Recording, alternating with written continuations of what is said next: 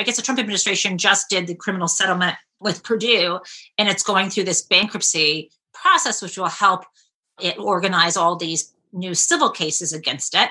But not a single person has been charged, right? Not a single executive. They certainly haven't yet looked through to individual Sackler family member owners, even if they may have been directly involved in knowledgeable about the way their product was being pushed.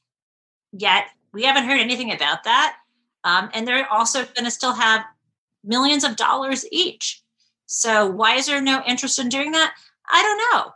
I have no idea why that's not more popular. I think some people try to run on these issues, but then they're accused of being biased, right?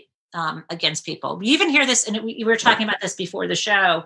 I know it might be a bit of a tangent, but you're even hearing people, and you're seeing op-eds in newspapers by the so-called serious people saying, we just need to move on, and that no one in the Justice Department should hold anyone accountable who was part of the Trump administration, even if they committed crimes, that Joe Biden, and there shouldn't be hearings in Congress, that Joe Biden should move on and unify the country. And that's completely the wrong thing to do.